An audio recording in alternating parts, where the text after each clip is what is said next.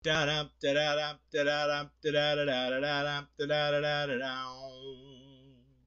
does that even mean, Bowers Game Corner? Ahoy there, YouTube! I'm back again today for another game review. Today I'm very excited to check out Skulldug from Ruddy Games. This is for 1 to 6 players. Age is 13 plus. It'll take about 45 to 90 minutes to play. And in Skulldug, you are going to be going into a cave and exploring, trying to find 3 lost treasures. But along the way, there are going to be traps, there's going to be monsters, and of course, your fellow explorers are going to try to slow you down or potentially even kill you. Can you escape the cave with the treasures alive? It's a very ambitious game. Does it all work? Let's open it up and I'll tell you. Alright then, we're going to take a look at what you're going to get inside of Skulldug. First and foremost, we're going to handy dandy rule booklet.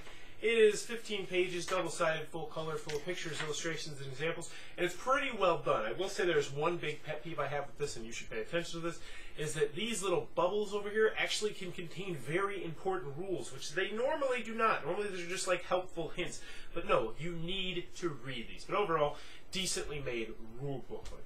So, in Skulldug, what you're going to be doing is you're going to be taking control of an explorer, and you're going to be venturing into a cave, like such.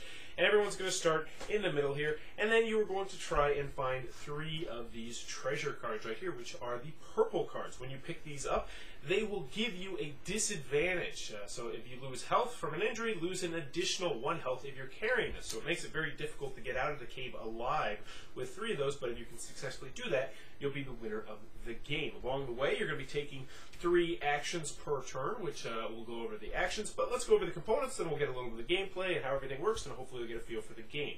So, first you're going to get lots and lots of little standees with different characters on them. The main thing is they just have different colors. They're not really asymmetrical or anything like that, even though if you do the recommended thing, you will start with various certain items that do fit somewhat thematically. It's nice that they put an attempt forth to do the thematics. Next, you're going to have these tiles right here, because like your typical tile laying game, as you move to the next spot, you are going to be putting down a different tile. So let's take a look at some of the tiles so you can figure out how they work. If you went into this tile, you were going to spawn 3 red cards, which are bad, denoted by the claw there. If you went to this one right here, you would spawn 1 red and 1 blue. Blue are generally going to be treasures like this, which if you go there, you'll be able to pick them up. When you go into a spot, you don't automatically get whatever the treasure is. You just have the option to pick it up for an action. We'll talk more about the actions in a second. So let's go back to the red card pile so you can see how that works. There are 2 types of cards you're going to encounter in that pile. The first one are going to be traps. And so this one is a convincing sign. You have to roll higher than the number right here. And yes, you will have a d6 dice to do that. This one actually doesn't do any injury, but on injury, aka if you don't roll higher than a 5, you're going to rotate your passage 90 degrees clockwise. So your cave will actually be modified as you progress through the game. And you will find out that this happens quite frequently. If you're able to successfully complete it, then you'll be able to have the option to pick it up, which is great. Next, you're going to have this guy right here. This is a mischievous monkey, and there's lots of other different bad guys in here. You got spiders and jesters and basilics and bats, all sorts of different stuff. But you got to roll higher than a 4 or higher, and if you don't, he will do 1 injury. And on injury, you're going to drop a random card from your hand into your passage. Also, if you can't successfully defeat a monster, they're going to push you back to the last space that you were in, which sometimes can be good, sometimes can be bad. It really depends on the situation. Now, in the blue deck, let's go over the 3 kind of cards you're going to get in the blue deck. First, what I already mentioned, those are treasures. Those are how you're going to win the game. They give you a negative effect, but you're going to have 3 of them when you escape the cave, if you escape the cave. Next, you're going to have the blue ones. These are one-time use ones, and you'll use them, then they'll just be discarded. So destroy an unoccupied passage in your line of sight, because as I mentioned, the cave is going to be changing at all times. You can blast things, you can twist things, you can do all sorts of cool stuff. Last but not least, you're going to have the persistent ones, the armors, that sort of thing. This is a delicate toolkit. Will rolls against traps gain a +1 bonus. So for instance, this one right here, if you had that toolkit, you'd only need to roll a 4 or higher in order to do it. So those are the kind of cards you're going to get in the game. Also, sometimes when you get attacked or deal with a trap, you might get dazed. And this is dazed right here. And it's going to, you're going to make it so that you suffer a -1 penalty when you can't dash, which is running fast, which kind of stinks. However, you can get rid of it by spending 2 action points on your turn, which is 2/3 of your turn.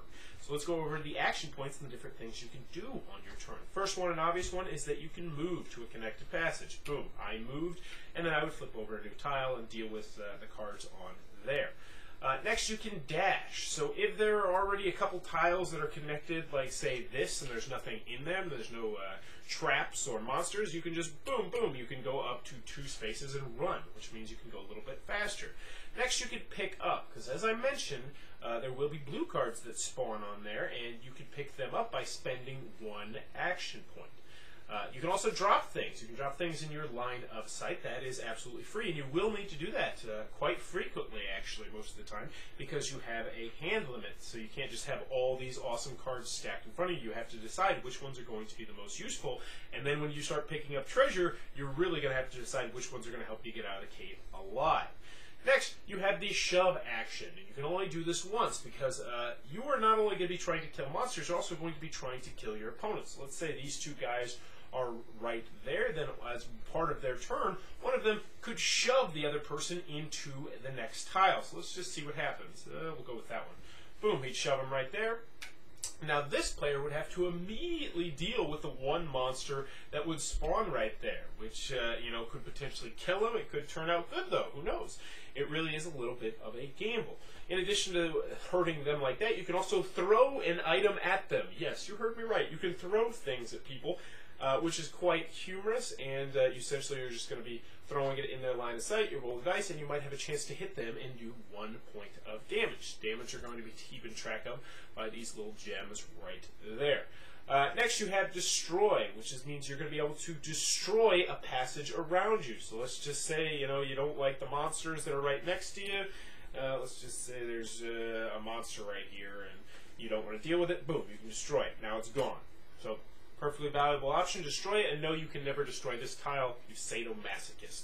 Last but not least, you can focus, and that is just to get rid. Oh, never mind. Excuse me. The focus is if you are about to roll the dice and you really want to succeed, you can spend 1 action point, or 2 action points, or 3 action points to add it to your dice roll to potentially, hopefully, keep you alive a little bit longer. So those are the actions you're going to take. You're going to go around the cave, you're going to continue to explore it, you're looking for the purple cards, and the cave is going to get big. And also along the way, before we bow out, I want to tell you about some of the cool, unique kind of tiles that are in here, because I will give them a big shout out on that. There's some really cool tiles. So this one, Tangling Vines. You cannot dash or flee out of this passage. Moving out of the passage costs an extra 1 action point.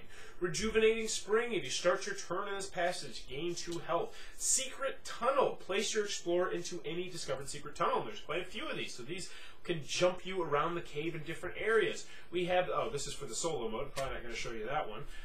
So let's see. There's another one that I want to show you. I can't find it. There's another secret tunnel, another secret tunnel. Rejuvenating. There's a bottomless pit. Yeah, the colossal pit, which kind of amps up the theme a little bit, where you immediately entering this, if you don't roll higher than a 4, excuse me, if you roll less than a 4, you're going to fall into it and do 2 health, which is a big amount of damage. However, you have the whip, you kind of swing over it. So a nice little thematicism there in this game. So anywho, you're going to continue to do that until someone is able to successfully escape from the cave with 3 of the treasures. Now, there also is a solo variant of the game, which I'm going to talk about just a wee bit, where you're going to be using the extra meeples, and they are going to be ghosts, and they're going to be chasing you around, but in addition, they don't want you to take their valuable treasure, so they are going to be picking up items. So you're going to have to deal with monsters, you're going to have to deal with traps, you're going to have to deal with the ghost, and then you're still going to have to escape. And in that version of the game, if you bump up the difficulty, which I think you will, because the easy is very easy, the cave health. So not only is there ghosts and monsters and traps, but the cave is slowly but surely about to crumble. And if you ever run out of cave health, it will just go down on top of you and you will die. But that, in a nutshell, is how Skulldug is played. Alright then, Skulldug from Ready Games. What are my final thoughts? Let's go with the pros, let's go with the cons. First, big con. 5 and 6 players, I just don't recommend it. It is as simple as that. I didn't have fun with this 5 and 6 players, and no one that I played it with really enjoyed it 5 and 6 players. And there's one giant reason for that, and that is because the time between your turns takes forever. Not Twilight Imperium forever, but still forever. which is unfortunate considering this is a very simple, straightforward game that you would not expect it to take that long between your turns, because on your turn you only have 3 actions. You do your 3 actions and it's somebody else's turn, right? Wrong, because somebody might get shoved and then they're going to be taking their own, they're going to have to deal with traps and monsters based on that shove, or someone might throw something at someone. There's going to be dice rolling, and this and that might happen. Someone might blow something up, and it takes way too long in between turns in 5 and 6 players, which is unfortunate. Also, the team version of the game is really kind of ho-hum. I was expecting a little bit more teamwork, and for the most part, it's not really there. Yeah, maybe you lay a trap somewhere behind one of your teammates as they're trying to escape or something like that. Maybe you talk about which way you're going to go, but for the most part, it's pretty much still the exact same game. I just wanted more out of the team variant of the game. Another huge con I have with this, and this is something that hopefully will not be a con for you if you watch this video and you still choose to get this game, and that is the fact that some of the rules are in fact not in the area where you think they would be. They're in these stupid little bubbles on the side of the page that look like helpful hints. Like these things right here. When I see those, I generally think, alright, maybe I need to read those. Probably not, though. And the first couple. What is a discard pile? Can I shuffle the fortunes normally? How much space do we need to play the game? Very minute, minor things, right? Wrong! Because once you get deeper into the game, there are huge, not just helpful hints, but rules in those little bubbles. And if you do not look at them, you're going to be like, what do we do here? I can't find it anywhere. Oh, it's on the side. Who the hell puts it on the side? Frustrating. That being said, the rule booklet is pretty well done, especially for all the stuff going on, because you can play this solo, you can play it team, you can play it regular version, free-for-all. Any other cons that I have with the game?